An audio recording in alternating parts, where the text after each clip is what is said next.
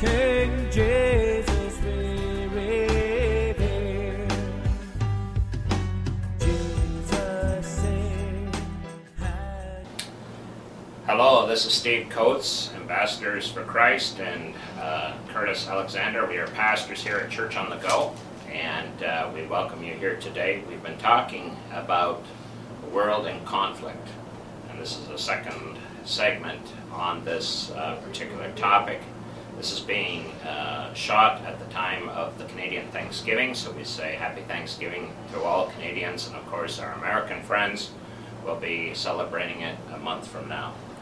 We have been discussing the fall of man, that man was created in the image of God according to Genesis chapter 1 verses 26 to 31. And that again in Genesis 3, 22 and 23 we saw that man has fallen and has come to a place to know good and evil. And as a result of knowing good and evil, he was expelled, so to speak, from the Garden of Eden, because God said, man has come to be like one of us, to know good and evil. Our original purpose was to only know God. But now that we have fallen to this particular level, we get trapped into thinking, what's in it for me? What's in it for my career, my future, my possibility? What's the possibilities for me in this business deal and this whatever? And it becomes selfish. Becomes focused more at ourselves rather than towards God and then towards others. Jesus said that the greatest commandment was to love the Lord your God with all of your heart, soul, mind, and strength, and then your neighbor as yourself. Really, we are to only love others as we love ourselves. So, but it starts with focusing on God. So the fall brings us into a place where we are debating what's in it for ourselves, what's our possibilities in our understanding now, our fallen understanding of knowing good and evil. And this knowledge of good and evil from this perspective means that we as humankind know ourselves as something that is apart from God, because we have fallen. So we are now apart from God. We only know ourselves as apart from God, or outside of a relationship with God. And the result is that we know ourselves only from a selfish perspective, and we no longer know God at all. We're no longer in relationship with God at all. Curtis, you have some thoughts? Well, I was just going to say, I realize that here in Canada and other places, you have to make a living. You have to work, pay the bills, pay the rent, pay the mortgage, whatever you have to do. I understand that, and I think that everybody agrees with that. But to make that your life focus, there's something more than what's in it for you or what's in it for me. There's something more there. And particularly in my experience in college, I realized there's got to be more to it than this. And I realized that I've got to get back to focusing more on God. I never really walked away from God, but I wasn't as serious as I could be. And then I realized, no, God's got to come first. God's, career and everything else is going to just put it on hold and let God take care of what He wants to take care of in my life and in everybody's life. Really, God has called us. Are we hearing the call? Right. You know what I mean? And it's this whole fallen state that we're in has clouded that. Right. God's calling us back up. Absolutely. And that means that we'll have to lay down some of those goals that we've been putting in place. Absolutely. So that's very good, Curtis. So our knowledge of good and evil is therefore a separation from God. There's come a separation. We're no longer in sync, so to speak, or we're no longer engaged. When you think of a transmission, when it's not engaged, it's not that the vehicle's going nowhere, but when the transmission is engaged, then the vehicle has power through the powertrain to move forward. We're no longer engaged, we're disengaged. Yes. So therefore, there's a separation between us and God. That means our wheels aren't turning. The God gear is turning. No strength. There's no strength from God in our lives. Right. We're disengaged, therefore we're on our own. Yes. And because we are on our own, we are against God. Right. We can't really know good and evil from God's perspective. We're only getting it from our own perspective. Right. So mankind or humankind cannot cannot get rid of his own original purpose in God, in a sense, because God has created us all in his image. Right. We are not necessarily, according to John chapter 1, verse 12, it says, to those who believe, he gives us the power to re-engage, to become the children of God. To become sons, yeah. But if we don't believe, we're not re-engaged. No. We are still disengaged. Yeah. We are separated from God. Yeah. And because we are separated from God, even though we are still a creation of God at this level, Yeah. we are no longer operating as sons and daughters or children of God. Right, we're a fallen creation, and until you believe in the Son, Jesus Christ, you will remain a fallen creation. But when you do believe in Jesus Christ, you become engaged, Right. and you become a son or a daughter of God. So in a world of conflict, we need to understand, first and foremost, rather than getting drawn into these debates, ethically speaking, it's all about what's good, what's bad, what's right, what's wrong, what's true, what's false, he said, she said, they say, we say. As ambassadors for Christ, instead of getting drawn into those debates, we need to immediately recognize and understand these people are operating from a fallen perspective. And we come back to our text here in Genesis 3:22 and 23, where it says, Then the Lord God said, Behold, the man has become like one of us to know good and evil. And now, lest he put out his hand and take also of the tree of life and eat and live forever. Therefore the Lord God sent him out of the Garden of Eden to till the ground from which he was taken. So that's the reason God sent him out, because man was now disengaged. And he couldn't have somebody who was disengaged from his own purposes and design operating in the Garden of Eden. Right. And so, if you're not going to be engaged, then he had to set him aside. Now we know that this is still temporary, because God's purposes are still in process, where Christ is going to come and reconcile us back to God. And we have a way back. The way, Jesus is the way, the truth, and the life, Yes. John 14:6. Yeah. He brings us back into that relationship with God. Amen. Well, I was just going to say, it says in verse 22 of Genesis 3 that lest he put forth his hand and take also of the tree of life and eat and live forever. God, it's not just God getting angry at Adam and Eve and kicking them out. No. It's the fact that God had a plan that already accounted for Adam and Eve's sin. And he just didn't want them to live perpetually forever in sin. Right. This life on this planet had to end because it was infected by sin. Because they were infected by sin. He just didn't want them to live forever in a perpetually sinful state. Right. Therefore, flesh had to return back to dust. Right. Therefore, he couldn't have them eating the tree of life until the sacrifice came, Jesus Christ. Yeah. And now he becomes our tree of life. Amen. And we are now able to go through Jesus Christ back into the Garden of Eden, so to speak. Right. Spiritually speaking, and literally we're going to live forever. Thank God. Thank God. but see, it's not that God didn't want us to eat from the tree of the knowledge of good. It's not that he didn't want us to eat from the tree of life. It's just that he didn't want us to live forever in sin. Right. So he was having mercy on them, so to speak.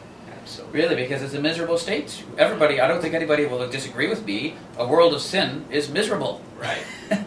We all have our troubles. Yes. But God is putting an end to them through Jesus Christ. Yes. And he's already paid the price for sin. Right. So as an ambassador for Christ, I encourage you now to look at all these debates from a different perspective or from a different angle.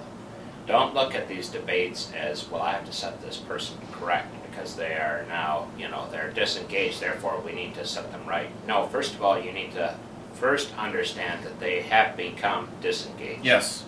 How do we know ourselves is the question. You see, we're disengaged, so how do we know ourselves? Well, first of all, we need to know ourselves as our original purpose in God was to be knowing God. But now we are apart from God, or we are against God. So our ideas are against God and God's plan, God's purpose. The result is that we are interpreting ourselves according to several things. First of all, we see ourselves now only for what's in it for me. What's my possibilities?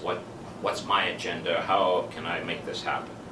Secondly, we see ourselves and all of our purposes, our own purposes or possibilities in life, whether they're good or bad, right or wrong, true or false. Is this good for me? Is this bad for me? Is this, is this going to benefit me or not benefit me, and so forth.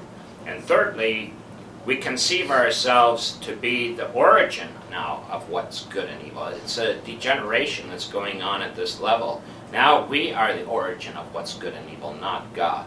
And so we begin to follow our own agenda more than God's perspective. So, I mean, when you look around at the culture today, how do you see it? Do you see that it's operating from God's perspective, or is it operating from a selfish perspective? Yeah, well, I think a lot of people will agree with me that we certainly aren't living in a perfect world. And, things in heaven are already done perfectly. God lives, He dwells in heaven, and we're on earth. Jesus taught us to pray, Right. Thy will be done Right. in earth as it is in heaven. Right. Why is that? Well, because in heaven, His will is already being done perfectly. Right. Right. We don't have to ask Him to do His will in heaven. Right. It's already done. Right. We have to ask Him to do His will on earth, because earth is in a fallen state. That's right. It's certainly not lined up with what God had in mind. Right. So it starts with you and with me, and we start to come back into gear with God. We start to come back up. It's not God changing His position to run to us. No, it's us changing our position, running up the stairs or coming back up to His position, right? Because God was never in the wrong. Right. We were in the wrong. We Right. came down. Yeah. So now we need to come back up again, Right. and we need to surrender, and this is the painful part, surrender those dreams and goals which may not be compatible with God's plan. Right. Right. That's the painful part. Right. This is where discipleship comes in. In a moment, I'm going to ask Curtis to read, if you will, Curtis, from Philippians chapter 3, verses 14 to 16. We're going to talk in just a moment about how do we regain our memory or our purposes in God. But before we do, let me just come back to how we were originally made in the purposes of God. And this is from Genesis chapter 1, verses 26 to 31. Then God said, "Let us make man in our image, according to our likeness, and let them have dominion over the fish of the sea, and over the birds of the air, and over the cattle, and over the earth, and over every creeping thing that creeps upon the earth." And so God created man in His own image. In the image of God He created him. Male and female He created them. Then God blessed them, and God said to them, "Be fruitful and multiply, fill the earth and subdue it. Have dominion over the fish of the sea, and over the birds of the air, and over every living thing that moves on the earth." And God said, "See, I have given you every herb that yields seed, which is on the face of all the earth, and every tree whose fruit yields seed. To you it shall be for food. Also to every beast of the earth, to every bird of the air, to everything that creeps on the earth, in which there is life, I have given every green herb for food." And it was so. Then God saw everything that He had made, and indeed it was very good. And so the evening and the morning were the sixth day. So we were created in God's image. How do we regain that separation from God? Or how do we become re-engaged because we become disengaged? We are apart or separated from God. Now we see our likeness to God, but it's from a stolen perspective. We see good and evil from our own perspective, not from God's perspective. And how do we regain? There are three things that I want to share with you as we conclude here at this segment. And that is our goal, our mind, and our mouth. We need to re-engage all these areas by faith in the Lord Jesus Christ. We need to re-engage our goal to come back into relationship with God. We We need to re-engage our mind and our mouth with the purposes of God. So the first thing is the goal. Philippians 3, 14, 15, and 16. Yes. And follow hard toward the mark for the prize of the high calling of God in Christ Jesus. Let us therefore, as many as be perfect, be thus minded. And if ye be otherwise minded, God shall reveal even the same unto you.